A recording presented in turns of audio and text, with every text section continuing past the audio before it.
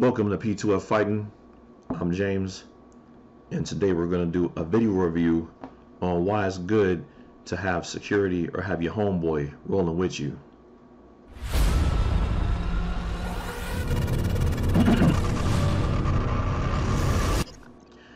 Alright, so we're going to watch this video, and it's going to be very revealing about knowing who you roll with, knowing who's with you, knowing who's down with you when something goes down. I can never stress this enough. If you are running a business, if you are just moving alone a lot, making a lot of alone movements, or if you're just out in a public area that may be a semi-dangerous area, you want to have friends with you. But these friends have to be friends that when shit gets real, they get real. Don't roll with people that when it's time to get down, they not cool with getting down. Because that's what could have happened here. But you had a couple thorough dudes right here that roll with each other. Let's check this out. So you got the customer here who's acting like he's going to buy something. This guy, apparently it's either his business or it's his, he's the cashier or whatever's going on. And there's a guy over here in the corner appearing to be asleep. Right? So let's watch what happens. Oh, there's no sound also, just so you know.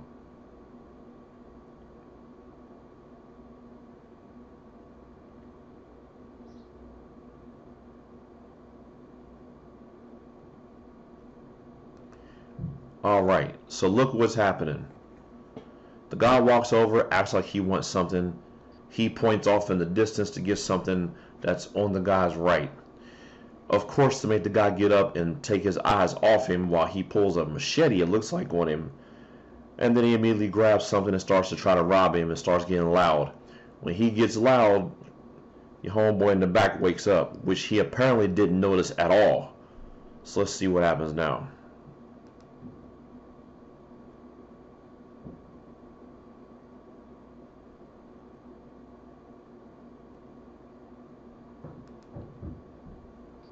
Yes, sir. That's what happens now. His homeboy got up, did a chop to the knife, to the machete, grabbed the dude from behind, and threw his ass on the floor and went to work on him. That is outstanding. That's the kind of friend you want, or the kind of person you want with you when something goes down.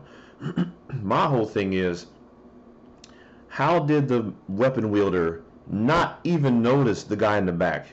He didn't even notice him there. Did he think he was asleep, that he was just gonna not do nothing? Like, you don't rob somebody when there's somebody else there. I mean, I'm not a professional robber or anything, but common sense would tell me to wait until the coast is clear before I proceed with a robbery, or anything like that. Like, you don't try to take somebody's shit while they got someone with them. That's absolutely stupid. So I'm not sure what he was thinking on that note, but he sure as hell wasn't paying attention to the guy behind him. And so, then this is what happens. He wakes up, gets up, look at that chop, yeah, grabs him, throws him, and goes to work. And they both go to work. That is outstanding. That is absolutely outstanding. So, yeah, I've been saying it wrong. It's not robbery, it's burglary. I had to go look up the definition because I got it wrong. It's burglary. Entry in the building illegally with intent to commit crime, especially theft. That's what happened here. Burglary. Burglary. Oh my God, I can't even talk. Not robbery. So, yeah, let's review. Walks up to the desk. Says he wants something way off in the corner to get him to look that way. Look how he looks off that direction. Doesn't keep his eyes on him. This desk isn't very big. This is actually a real bad setup, man, for this guy, because they're very close. I'm not sure what the whole setup of this building is, but this is the desk where you're doing all your transactions. There's no security whatsoever without that other guy being over there, which is probably why he's there. I'm not sure if he's hired security or if he's just a friend, but he's sitting there just chilling, and in this very crappy looking place. But yeah, that desk, that's not doing a lot. He gets up, and as soon as he gets up, he goes for his hip. When I first saw this, I thought he was going to pull a gun, because he went for his hip like he had a concealed firearm. But then, to my surprise, he pulls a damn machete or a knife, whatever that is. And so that shocked me a little bit. And then he immediately reaches for an item over here, stuffs it in his pocket. See, he's still not paying attention. I don't think he pays attention until he starts shouting, because he starts shouting here in a second. You can see it. See, right there. You saw his head. He went like this. He went, and he made a movement. You could see him do it. Something. He said something and loud, which is what got his attention. And then he's acting like he's going to hit him. And your boy gets up real quiet and smooth, ninja-like. Yeah! Goes for the chop. Actually missed. He didn't actually get the knife. He actually took the chop and missed. But it didn't matter, because your boy here, Captain Criminal right here, absolutely didn't realize that the dude was behind him at all. And there's a large size difference. Look at these two. He's dwarfing that guy. I mean, there's got to be a 30-pound weight difference right there too. But yeah, he grabs him from behind and throws him to the floor. And so, yeah, they went to work on him. He deserved every bit of that. Now, moral of this story is related to my channel, self-defense. You can't win them all, but you can usually have help. If you've got help with you, you can win most of them.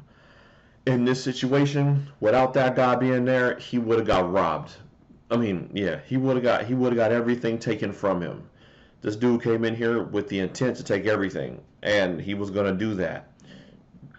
And he had the weapon, because you can see that he's bigger than him too. He's the smallest dude in here. He's bigger than him, but the size don't matter when he's got a machete. So, but he had security or a friend, one or the other. Good thing he woke up, because if he would have robbed him, if he would have stole everything he had, and he's laying there asleep, oh, you fired. You're fired. You're fired from being a friend, and you're fired from being security. But he had a buddy with him, and they got the job done. So, moral of the story, roll with a friend. You're in a public area or an area where you're dealing with people that you don't know. If you can roll with somebody else that's willing to go down with you like this guy did, make sure that you roll in with real people. I have seen situations where there's 2 or 3 guys rolling together, and they think that just because there's more, they outnumber someone else or another group, that is enough to give them the advantage if something goes down. There are people who don't give a shit about that there's multiple of you. And there's people with weapons. If one guy walks up to a group of 3 and starts mouthing off, bucking, acting like feeling froggy, you better believe either that dude knows how to fight real good, or he's got a weapon and don't give a damn about how many of you's there, because he's about to cover it with whatever he's got. Numbers don't always matter. What matters is the fight in the dog.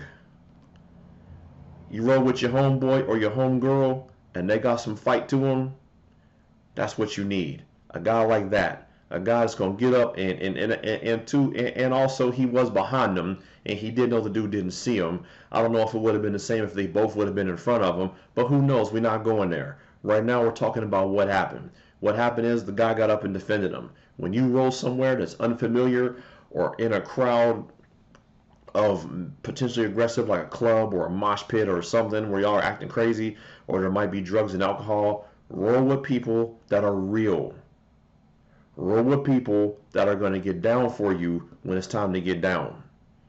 That's all I got. You got any stories? Let me know in the comments below. Like, subscribe, share. Holla at your boy.